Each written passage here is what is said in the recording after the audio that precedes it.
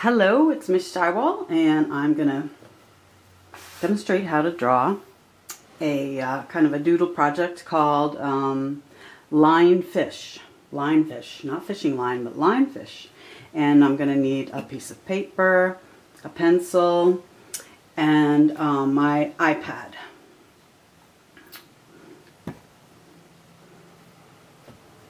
So the first thing you want to do is you want to draw a loopy line all throughout your paper. So you can start anywhere, begin anywhere.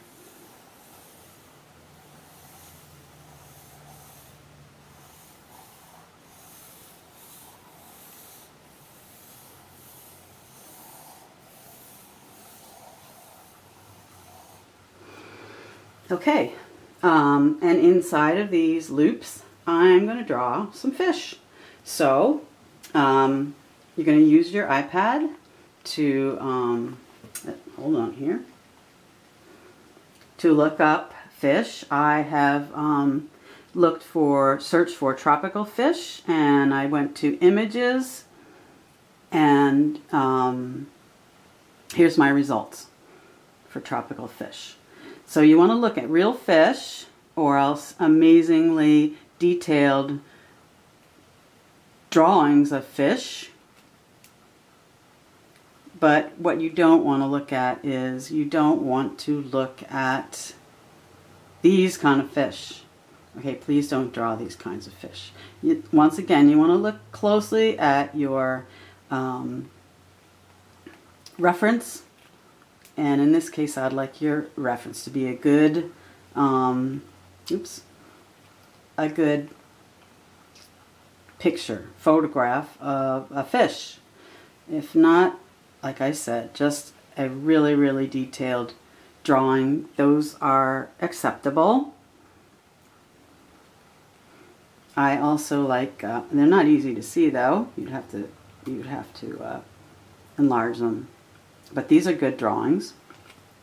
Anyway, so I want to pick a fish that might go well in my shape. And if you want a fish that's also pointing in the correct direction. So these fish are all pointing towards the left. And so I'd say this might be a good shape for a fish pointing in the left, up to the left.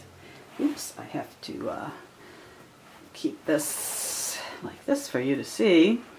Alright, in that case, you can just download this and flip it if you need to. Meantime, I'm going to just look for another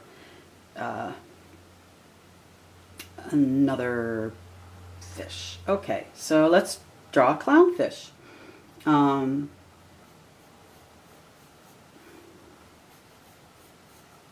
His eye is all the way up here. He has a little, well, you're going to have to get another good picture of a clownfish to see his lips. So you might need more than one reference, but I'm pretty sure fish lips, his lips look like that. And he has a fin up here. It's like half orange and half white.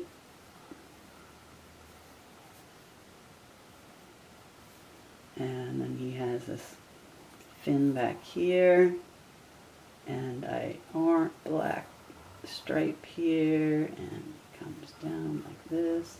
He has another fin here. It's black on the edges, and he has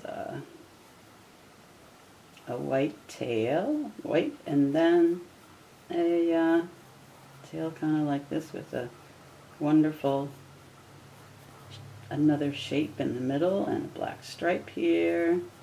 So you can draw these all with a pencil. You can also use Sharpie markers. You can, if you want to color it in with sharp outlines, trace over your outlines with Sharpie marker. Then you can erase your pencil lines and you'll have only the Sharpie line left.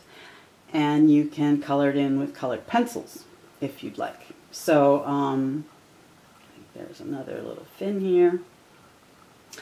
So just do that with all your fish and enjoy. Okay, bye-bye.